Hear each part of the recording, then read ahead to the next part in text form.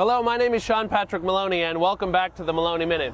Today, I'm in Rochester, New York, at the Greater Rochester International Airport. But it's not the airport I want to talk to you about, it's this parking lot. Now, what does a parking lot have to do with running for New York Attorney General? Well, plenty.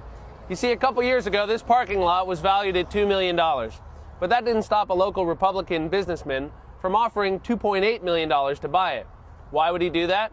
Well, maybe because he had already reached an agreement with his friends in the Republican county legislature that they would buy it from him for $3.8 million, more than $1 million more than he agreed to pay for it.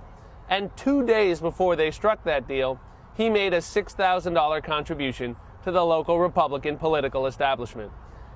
Now, why would we ever spend public dollars in this way? That's a good question. And if you elect me New York's next Attorney General, we're going to do more than ask those questions. We're going to investigate these insider deals that are hurting us all. Thanks for watching.